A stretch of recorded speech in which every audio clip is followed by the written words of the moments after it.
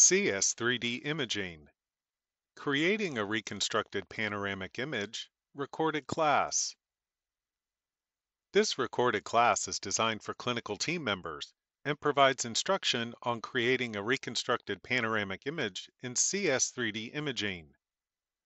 By the end of this class, you should be able to trace a panoramic arch, trace an additional arch, adjust the arch, set a region of interest, and adjust the cross-section plane position. To test your knowledge, there is a 4-question quiz at the end of the class. Tracing the dental arch.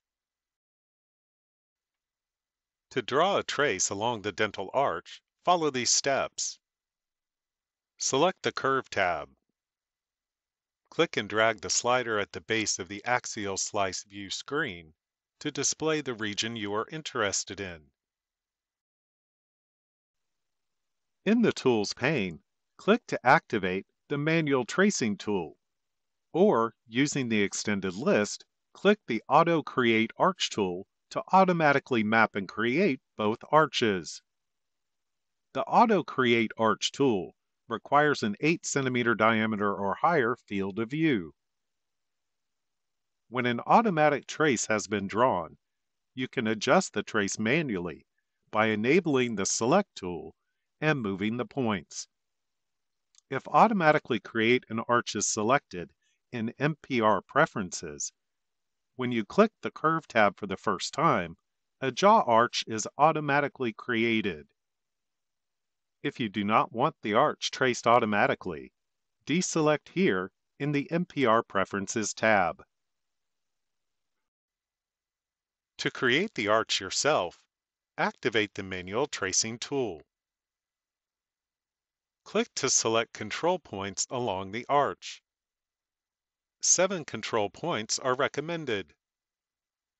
To finish the dental arch, double-click to set the last control point of the trace. The trace is complete, and an entry is created in the object list. Then, select a value of 10 to 20 millimeters to display the reconstructed panoramic view.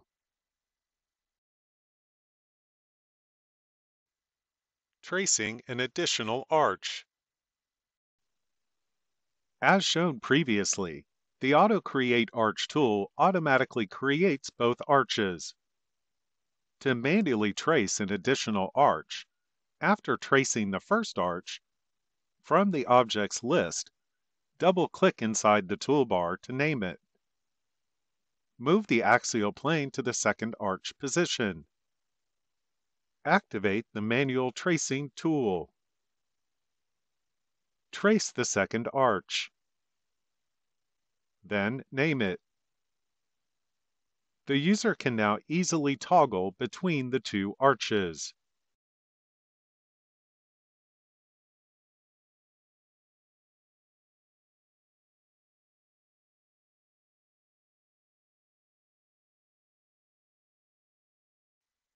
Adjusting a trace.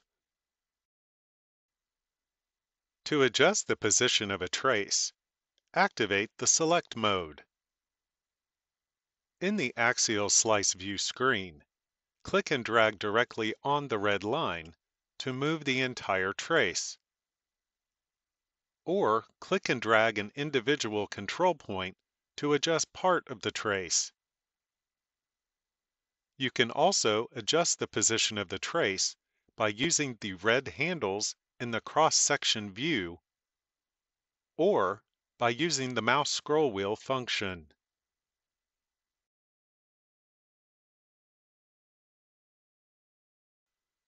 Setting a region of interest. In the Adjustments pane toolbox, select the Basic Region of Interest tool. The Region of Interest window appears.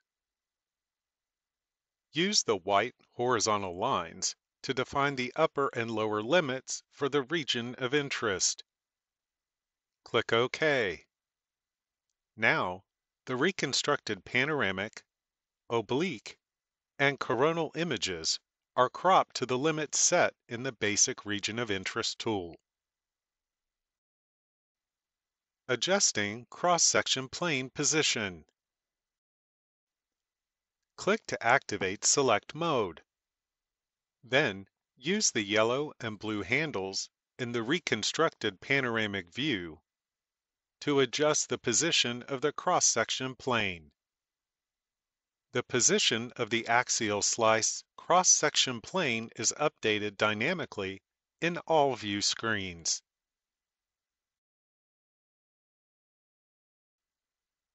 This concludes CS3D imaging, creating a reconstructed panoramic image recorded class.